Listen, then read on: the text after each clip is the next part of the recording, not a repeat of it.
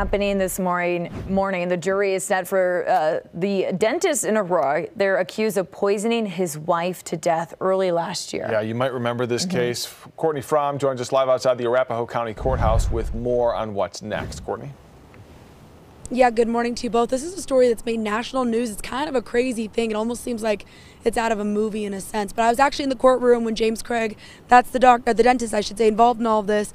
And that's when he learned from the Arapahoe County Coroner's Office that his wife, Angela, died from poisoning. That's what the coroner said in the courtroom. And of course, we're back here this morning. Now, according to the coroner, there are multiple poisons found in Angela's body, but the coroner says one was cyanide and then one was another type of poison.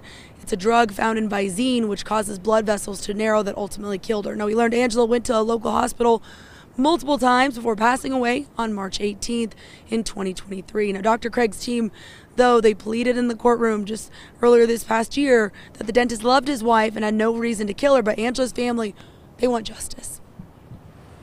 I don't know. How can you we talk about that a lot, and people will say, how can somebody do that?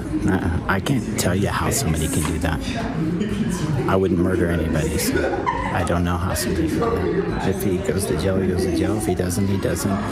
The thing I'm more concerned about is my sister and her kids and our family and our future. Luckily, one of the beliefs in our religion is that families are eternal, so we'll see her again. Now, again, everything to start here around 8:30, so just about an hour and a half. And of course, we'll be live all morning long, live in Arapahoe County. Courtney Fromm, FOX31. Yeah, something we'll continue to follow. Thank you, Courtney.